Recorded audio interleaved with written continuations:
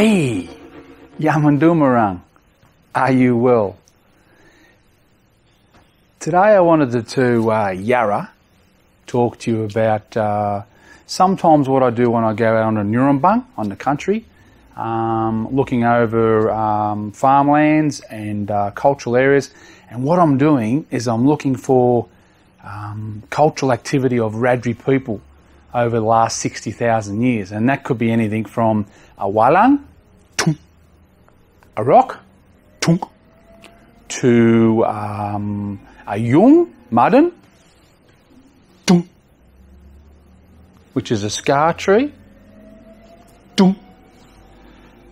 Also looking for around the old billers, which are rivers, and also even around Durran, which are creeks, looking around for existence and evidence of habitation of my Wiradjuri people for a long time.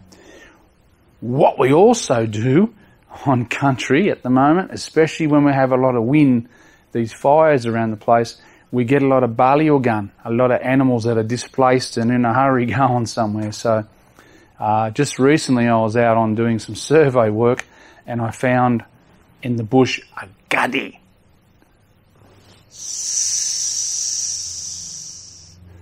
And what I thought I might do now is just get out of the way for a second and show you the video that I took of this ngadhi, which is a red belly.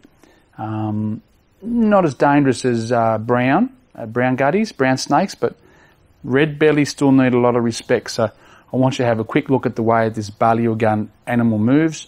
And you shouldn't always fear ngadhis, snakes, just be very, very respectful of them. So have a look at this, learn how they move, and this is what my Wiradjuri people look at all the time and have done for 60,000 years, about looking at the movement of baliogun, how they interact with country, and that's most important. Yamandumarang, are you well? I'm going to get out of the way so I can show you this, because I may not be well if I stand here any longer. So I'm gone.